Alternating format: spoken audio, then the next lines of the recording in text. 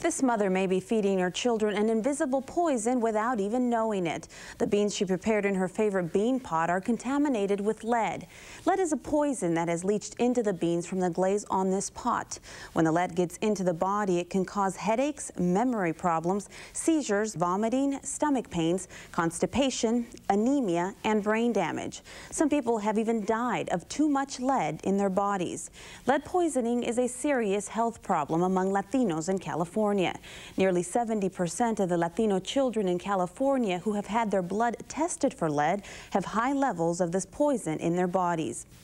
Old lead-based paint, contaminated air, water, and soil are common sources of lead poisoning. For Latino families, much of the problem can be traced to ceramic tableware, particularly brilliant colored clay pots made in Mexico that are frequently used to cook favorite family meals. These pots have lead in the glaze and brightly painted designs. Pots that are not brilliantly colored, such as commonly used cazuelas, also can contain lead.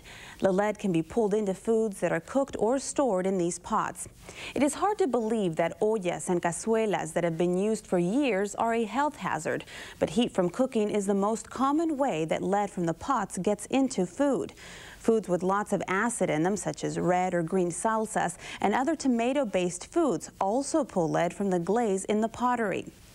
The lead then becomes mixed with the salsa or other food in the pot. Lemon, vinegar, and many other foods also are acidic and have the same effect on lead-based glazes. So are fruit juices, sodas, coffee, and tea. Even a mildly acidic liquid can pull lead if it is hot and allowed to sit in a cup for a long time. Wine, beer, and carbonated alcohol drinks also will pull lead from some glassware and ceramic containers. A number of low-cost or free test kits are available. They are easy to use and do a good job telling you whether your tableware contains lead. You can get them from most hardware stores and other stores where paint products are sold.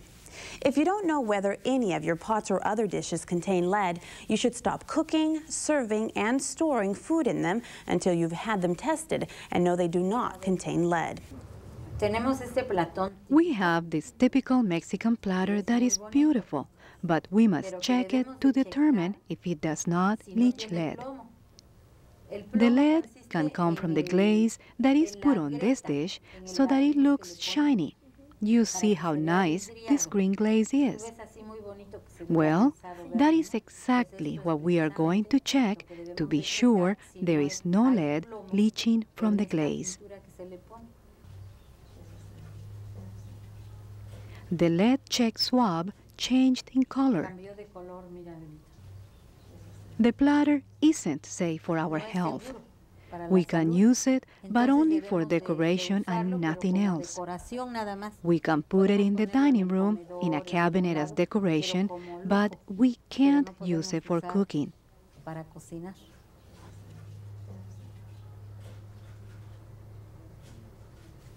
This changed in color too. You see that it too leaches lead. We can't use this. It isn't safe.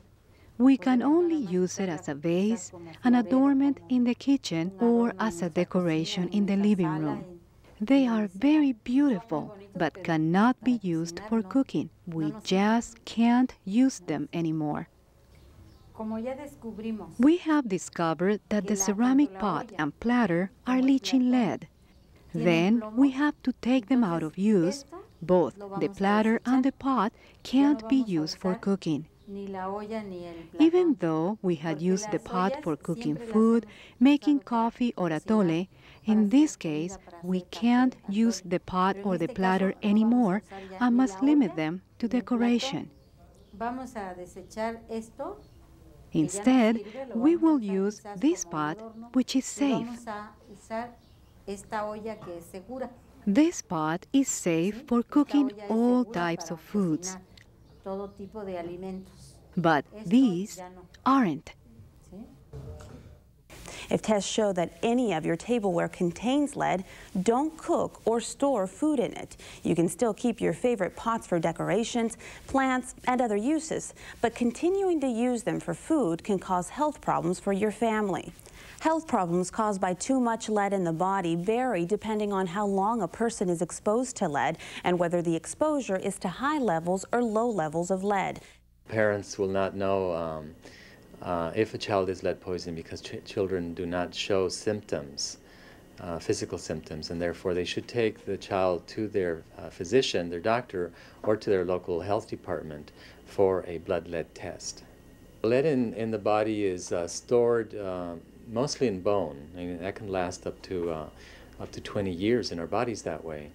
It leaches out, or it comes out of the bone into the system, the rest of our system again, in moments of stress, such as through pregnancy, through chronic diseases, at old age, and any other debilitating illnesses.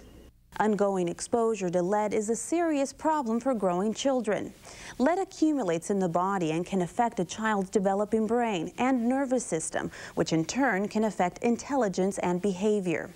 Teachers often see in the kids having lead poisoning behavior problems and learning problems. One of these behavior problems are hyperactive, when they can concentrate and they keep moving and doing different things on one time, and they don't pay attention when the teacher is talking and giving some other behavior problems to the teachers, and they are complaining constantly because of this.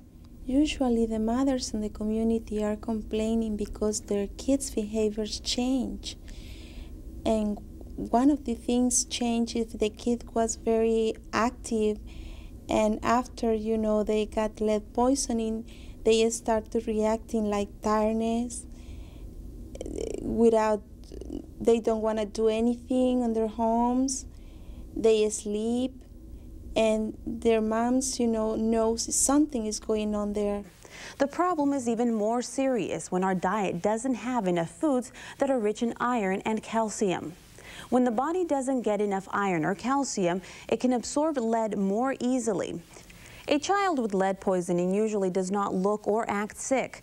If you suspect lead poisoning might be a problem in your family, especially with children between the ages of 6 months and 6 years, you should contact your doctor or local health department.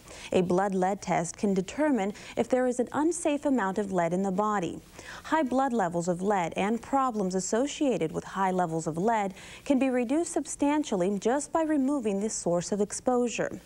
Terracotta ceramic cookware, known as ollas de barro, should not be used to cook, serve, or store foods until the cookware has been tested and does not contain lead. Another source of exposure unique to the Latino culture is the use of folk remedies or medicines. These bright yellow, red, or white powders, known as greta and azarcón, contain dangerous amounts of lead and should never be given to children or adults. Children also can get lead poisoning by drinking fruit juice products from cans with lead solder seams that are still used in some areas outside the United States. Because of an increased public health focus, many families are just now becoming aware of the health and learning problems caused by lead poisoning. A sister-in-law of mine, who has been here for a while, told me I should take the children in for a vaccination and asked them to give the children a physical exam. I simply did it because I thought it was necessary. And now it seems like there are so many problems. And one of them was lead poisoning.